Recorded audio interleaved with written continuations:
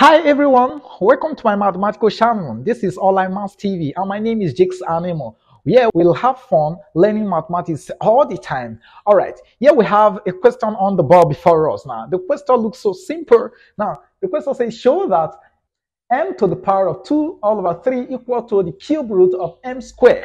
Now, you may ask yourself, say, why would Jakes bring this kind of challenge? You know, the examiner can be crazy most times, and so expect any question from the examiner, okay? So when you have questions like this, how do you tackle this question? Very easy. Let's take our solution. All right, so let's go ahead and put down the question. The question is m to the power of 2 all over 3 equal to the cube root of your m to the power of 2. Very easy.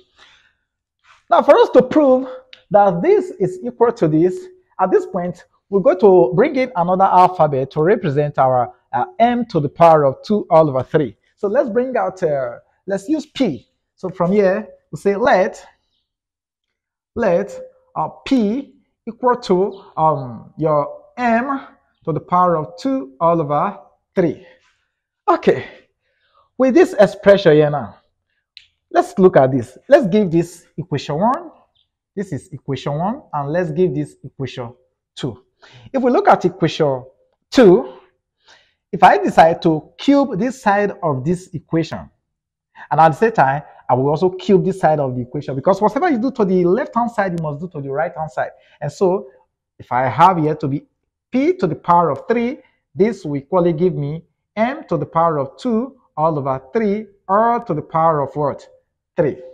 Okay, with this, there is a law in indices which says that if you have your a to the power of m bracket n, this is equal to your a to the power of m n, provided your m and n are positive whole number.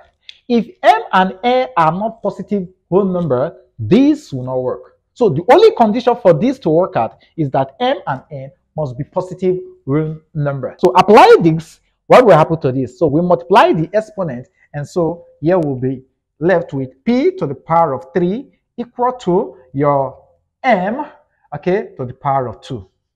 Very easy. Because this 3, we cancel out this 3. I'm looking for p here. What do I do to get my p from here?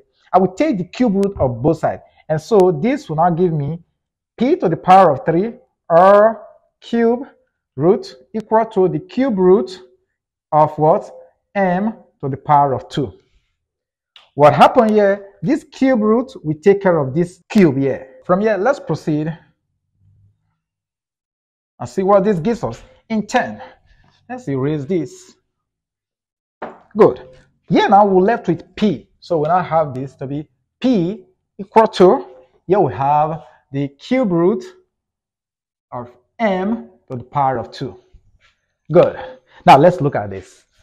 Go back to where we said let p is equal to m to the power of what? 3. What is our p here now? Look at p is equals to this. So let's replace our p with m to the power of 2 all over 3. So if we put that here, so this now implies that your m to the power of 2 all over 3 is equal to the cube root of your m to the power of 2. What are we asked to prove? Look at what we're asked to prove. And that is what we have here now. So therefore, in all, we now have m to the power of 2 all over 3 is equal to the cube root of your m to the power of 2. Simple as ABC.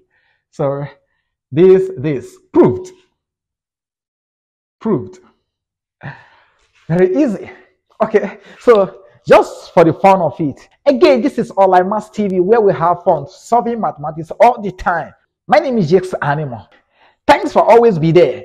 Everyone at Online Maths TV love you so much. Do you know why? Because you are the reason for the existence of this channel. Okay, you'll be there in the time past, and you've always be there for us. And I know, and we know that in time to call, you will still be there for us. Hence, we love you so much. We cherish you so much. Thanks for always be there. Bye for now.